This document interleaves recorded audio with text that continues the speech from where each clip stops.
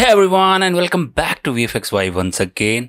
So in today's video we are going to see how we can set our ground plane if we are doing any kind of tracking. Okay, so as you can see over here, my tracking has been done, and you need to take care about just before creating your scene, just you need to select couple of track points on the ground, something like that. And after selecting that, what you need to do, just you need to right click over here and ground plane, and just you have to do set to selected. And after that, what you need to do, just you need to go over here and just you have to create scene. And once your scene has been created, and easily you can see your camera has been set, your ground plane has been set, and after that you can start adding your any kind of CG element. So hopefully this video will help you to understand the process of adjusting or setting up your ground plane while doing tracking inside Nuke.